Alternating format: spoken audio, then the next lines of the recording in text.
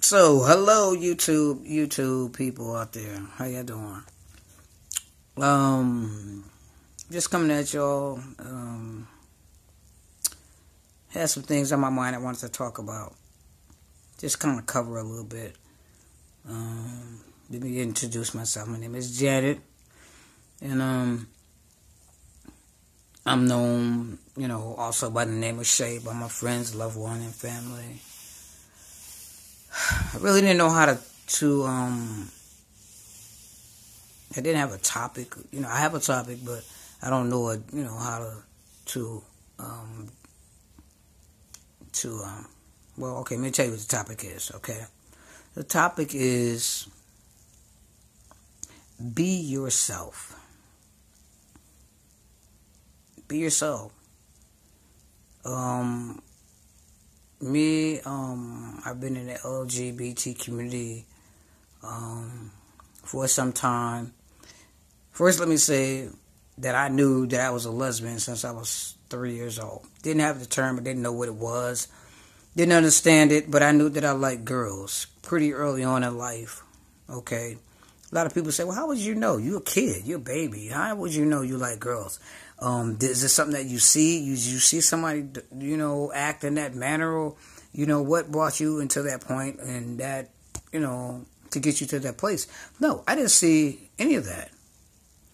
In fact, at that time, I didn't understand it. I just knew that I looked at girls in the same way that little boys looked at girls. Ooh, that's my girlfriend. I knew that. You ain't supposed to say that.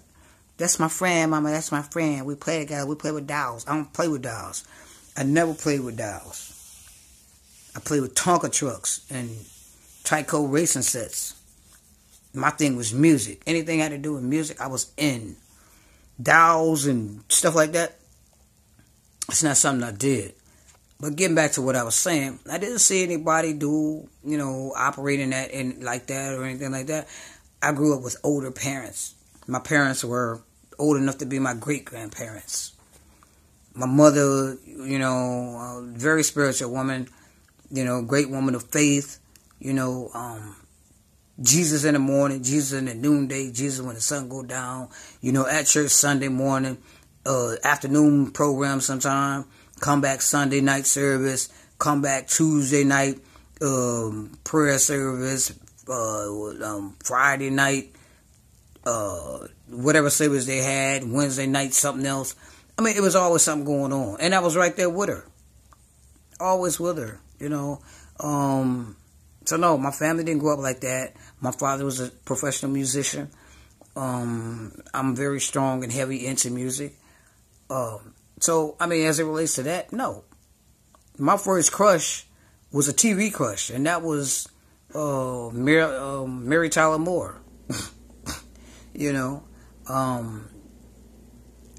reason why I say I was like 3 years old was because I realized when my mom took me to school, I was going to Head Start, and my mom tried to leave me going to school. It was only half a day, but I wasn't used to being separated from my mother.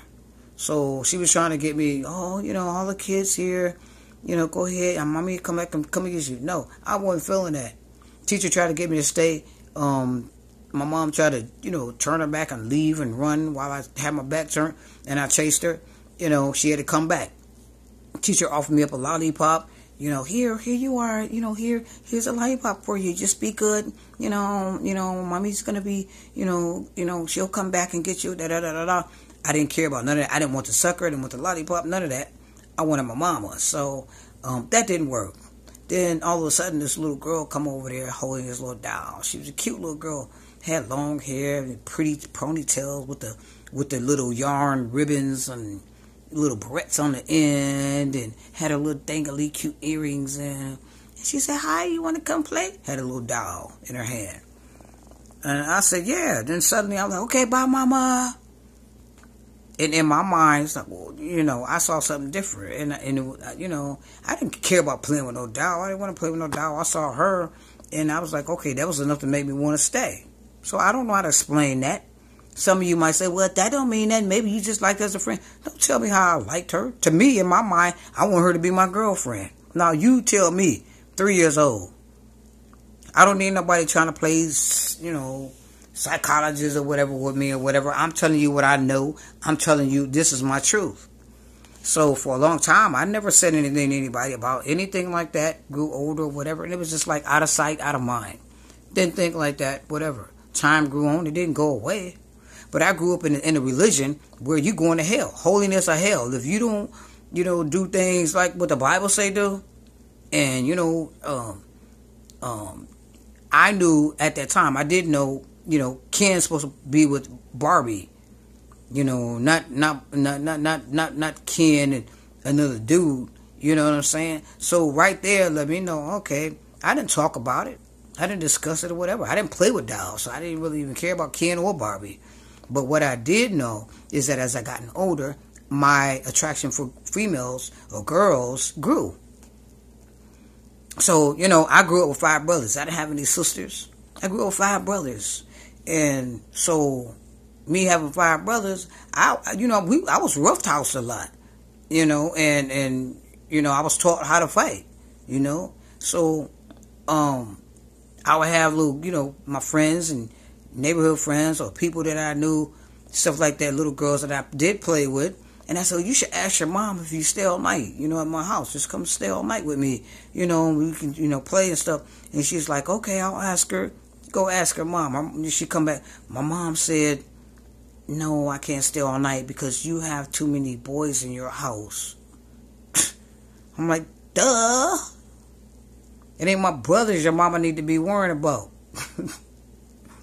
Not that I was going to try anything or anything like that, but I just liked her, you know what I'm saying? But it was crazy.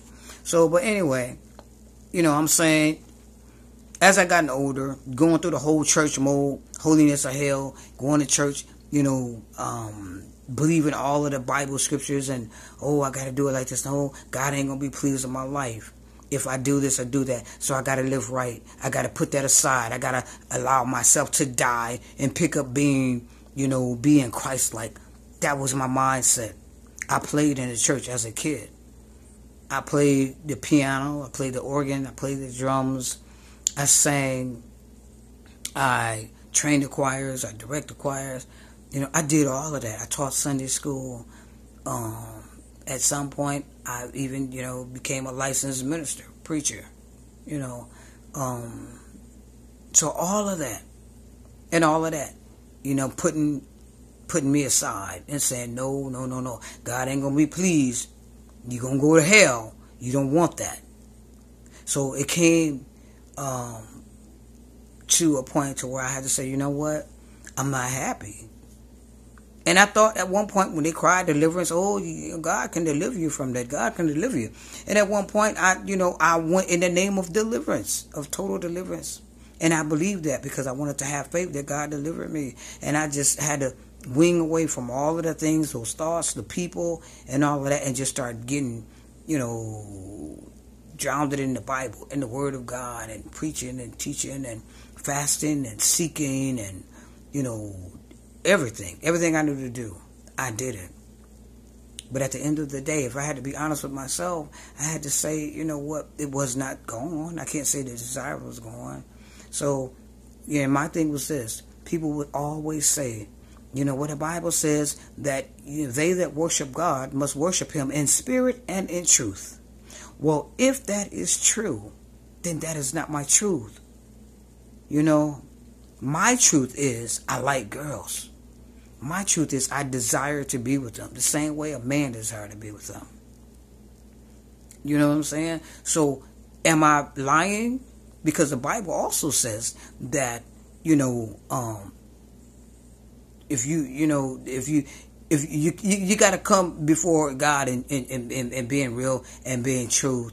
And if you lie, then God won't even hear your prayers. So why would I bother praying if I feel like He ain't even going to hear my prayers if I'm regarding iniquity, as they call it, in my heart? It wasn't iniquity to me. It was just who I am. If I'm regarding iniquity in my heart, God is not going to hear me. That was just a hurtful thing, But if I lie, you're not going to hear me. But if I come into you with truth, the church is going to deny me. Oh, come real. You got to come real with God. I'm coming real with God. It's you that have a problem with me. So, I eliminated all that by saying, you know what? I'm going to live my life and I'm going to be happy and let God deal with me however He's going to deal with me. I wasn't afraid anymore. So, I'm just saying to you out there, be yourself. I don't care. My truth is my truth. And I don't care who didn't like it. If my mother turned her back on me, if my father, which my daddy would have never turned back on me, he passed away. But I'm saying he wouldn't. But if he had, I would have had to deal with that. I'm not going to live no lie for nobody. Stop living lies for people. Your family, if they really love you, they're going to accept you for who you are. And if they don't, then hey, what you going to do? Because let me tell you something. You cannot be upset with people and getting upset and mad when say, well, people don't accept me for me. I just want people to love and accept me for me. So I don't tell nobody, I don't tell my mama I'm a lesbian or I'm gay or whatever the case may be. I don't tell her because I want her to accept me. Well, you know what? Let me tell you something. That's when you reject yourself. When you made that decision to do that, you rejected you. So you cannot be upset when your cousins, uncles, aunties, mama, daddy, sister, brother, friends, relatives, pastors, preachers, nephews, and all that. If they do not accept you, you can't get mad at them because you failed to accept yourself. You know what I'm saying? That's something to think about. I'm not going to prolong this video, but I'm coming back at you. All right? Share your thoughts. Why are you hiding? Why you can't come out? Why you can't be yourself? And those of you who have, how's your life going for you? Let's talk about that. Peace.